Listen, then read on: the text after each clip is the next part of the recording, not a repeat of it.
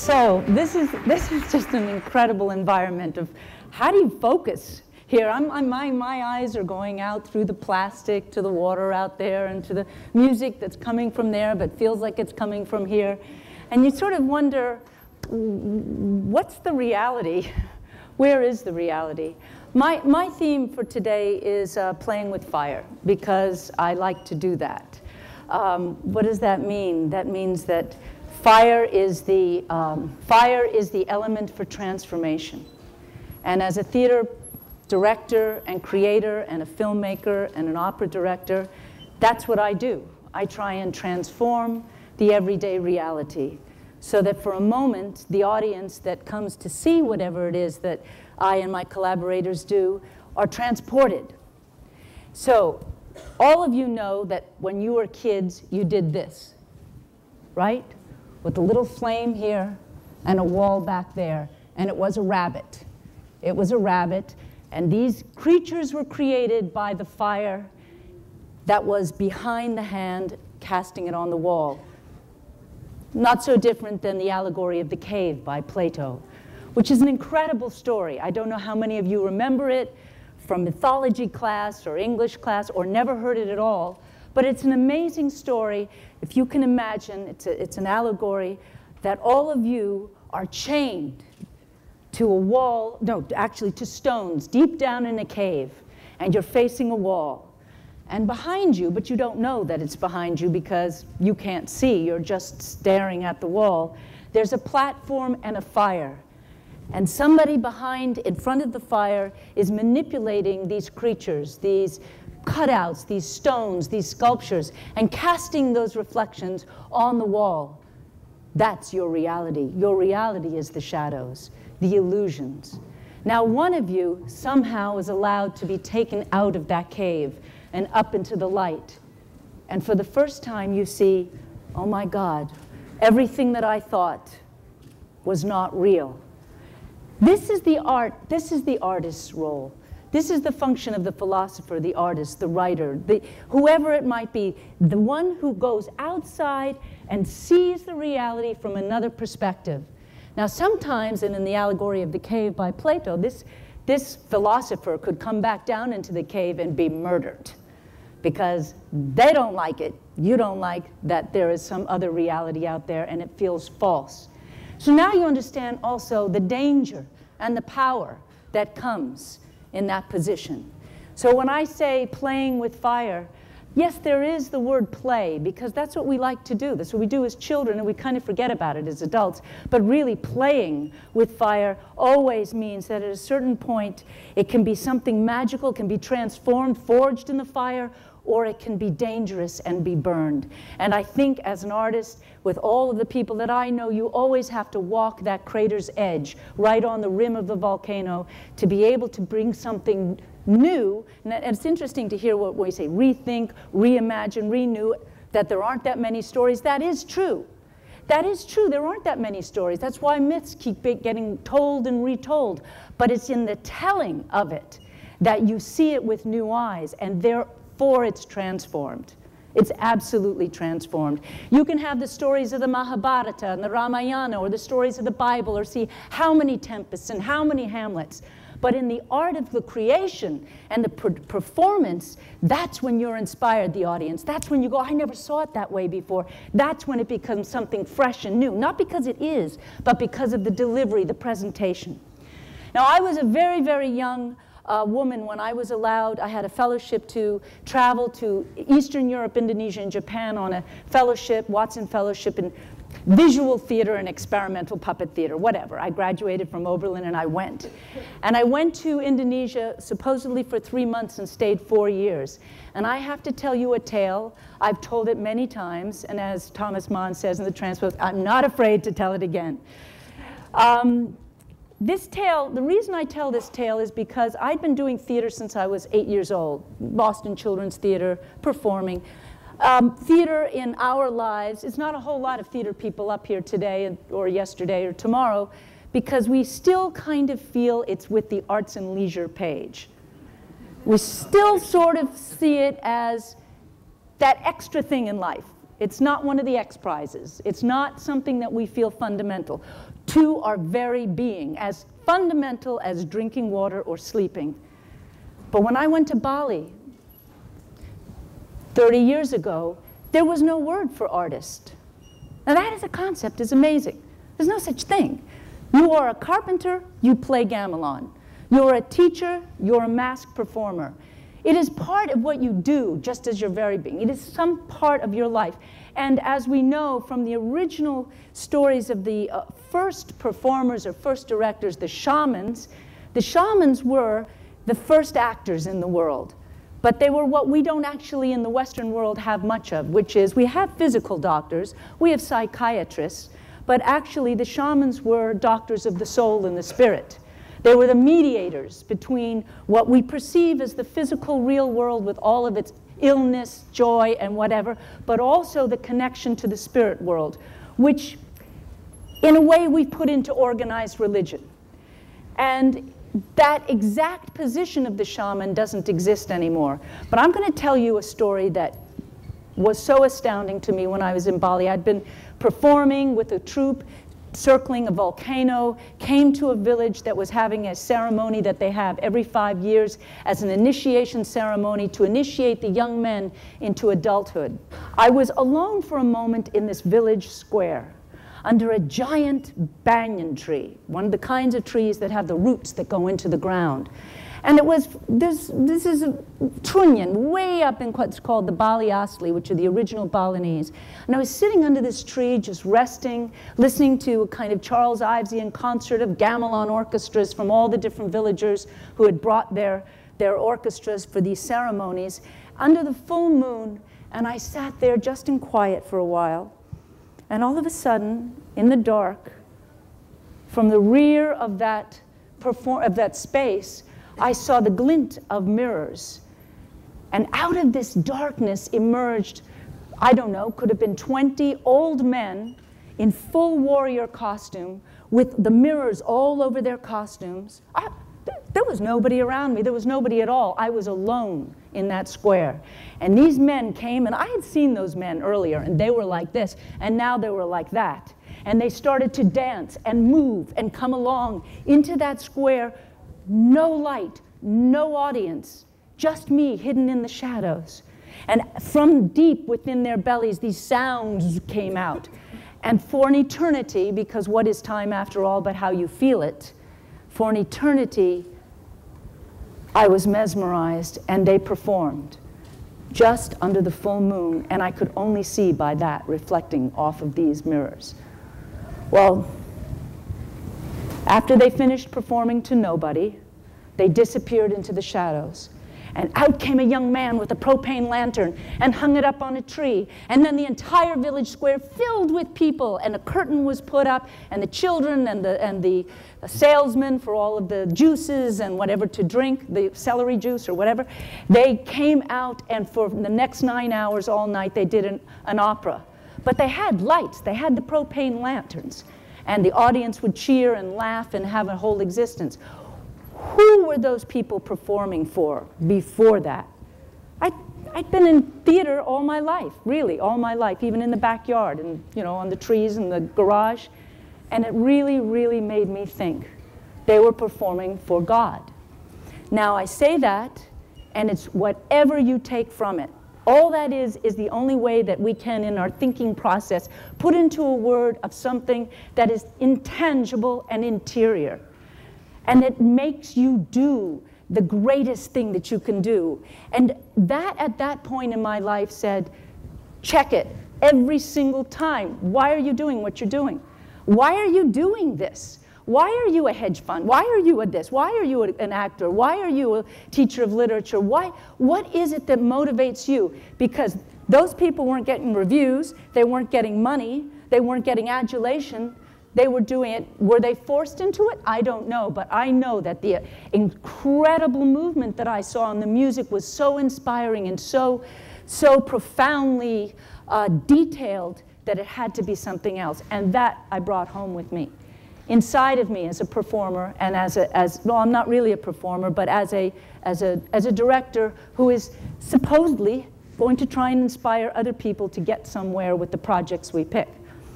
So, because we have limited time, I'm going to jump to some of the highlights. Many of you probably have seen the theatrical production of The Lion King. How many people have seen it? Well, thank you. But that's a lot of people, so now I can use it as a reference, because some of those other things you haven't seen, they're ephemeral. Theater is beautiful because it's there and it's gone, and it's horrible too. But that is the truth. It is an ephemeral medium, and it will keep living because of that very nature, that it can't be codified and put on tape successfully. But anyway, The Lion King, what I took from the story I just told you is as a designer of the costumes, I said, look, when I make these corsets for the lionesses, I want them to be made out of real beads. I don't want to use plastic beads. I don't want Ursa. I don't want it. So are you all there for this? Can we make it out of the real thing? Why? Because it's not just about what the audience sees from the 20th row. It's about what the performer feels wearing it. And it makes a huge difference. And that kind of attention to detail, we have to be very careful about in a society where the internet and technology, and I know that I've said this for 14 years, so all will laugh at me, but I'll say, that's ugly. It's ugly.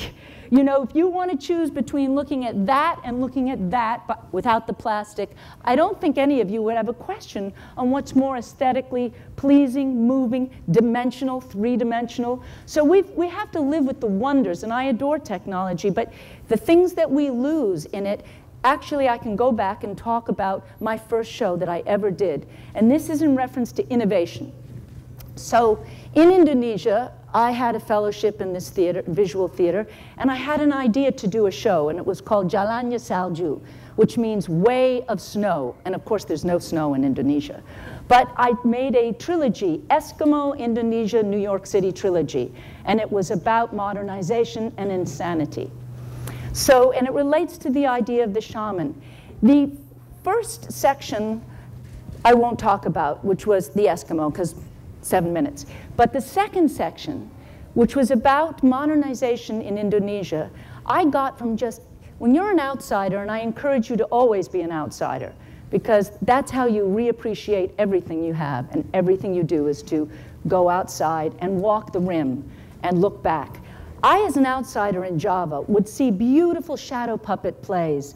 The shadow puppet plays, like the Plato's Cave, were the leather shadow puppets on a screen, and traditionally the women would sit on the performance, the audience side, and never be allowed behind, because those shadows were the ancestor spirits, the bayangan.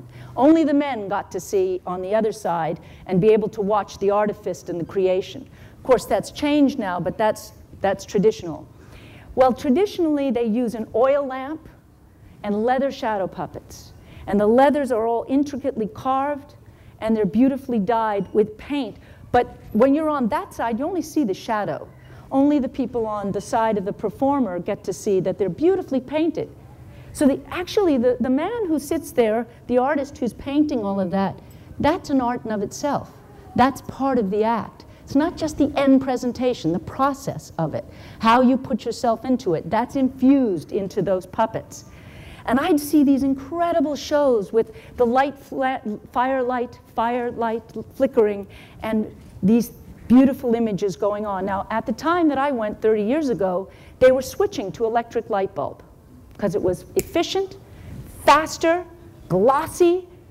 And so I did a show where it was just a story about an ox cart trying to bring his produce to the city, and he's passed by different kinds of carts, and soon he's passed by motorcycles, and soon he's passed by big trucks, and as the leather ox cart was moving towards stage right, I switched from oil lamp to electricity, and I switched from leather shadow puppetry to plastic, to plexiglass puppets painted in bright colors.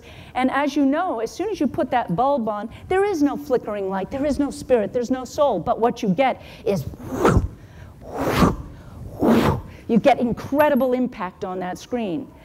The meaning was in the medium. The meaning of the show was in the actual technology and transformation from one technology to another. And the Indonesians went oh my God, because from their point of view, the people they were too close to actually see what they were losing. And I think when you look at my work, even in the films, what I'm interested in is, please remember the tactile, remember the visceral, don't forget the sweat, don't lose that kind of humanity. Don't think that one technology replaces another. You just have to balance them out and see what are they good for. And that's very critical. So that story of my innovation, or innovation that was going in a very simple way, is something that I think we also need to talk about. I think when we're talking about danger is risk. You all talk about risk, and we all admire risk.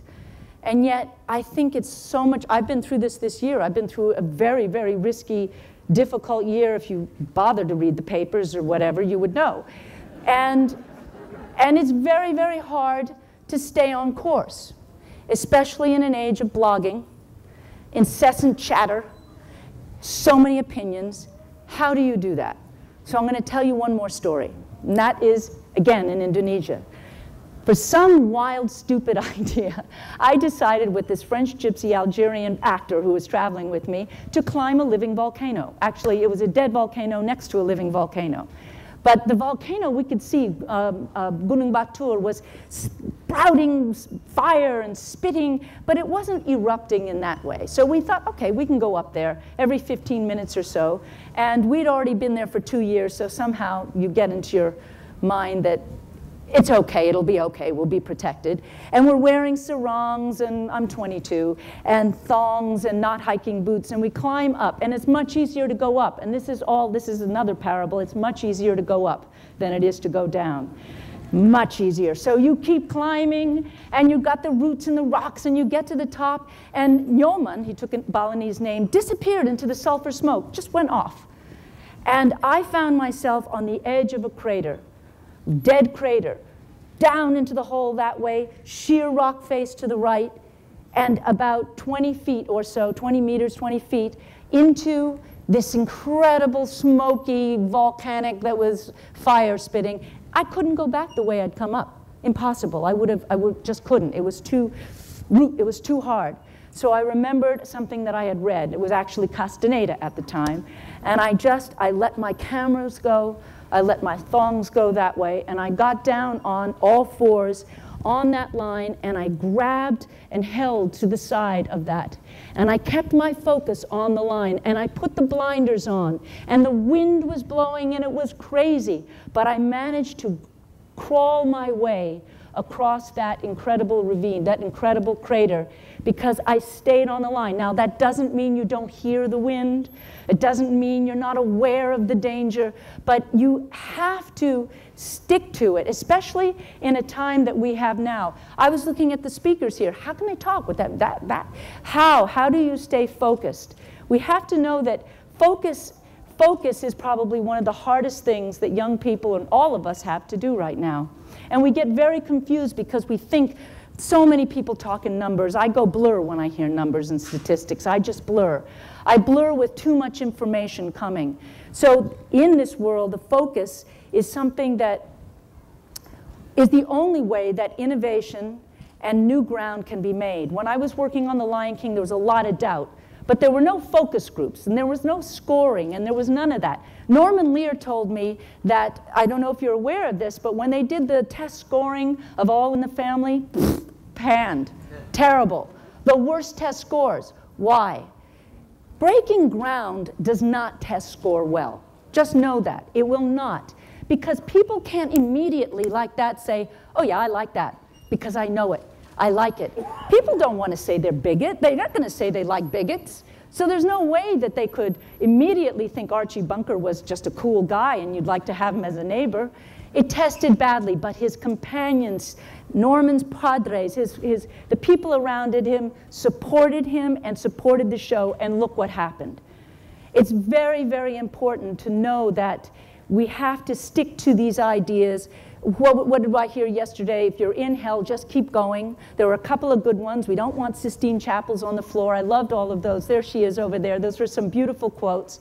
and that this is the only way that we can actually transform our society and see it in a cubistic way. I'm not about reality TV. First of all, it's not my reality. I don't know if it's your reality. I think that my job out there is to put a focus, a camera on this side of the head, that side of the head, this way, so that every time you experience a story and experience something that is the same old story as we've heard, you see it with fresh eyes. I want to take you to places you don't know you want to go, and I don't actually know how to get there. Thank you.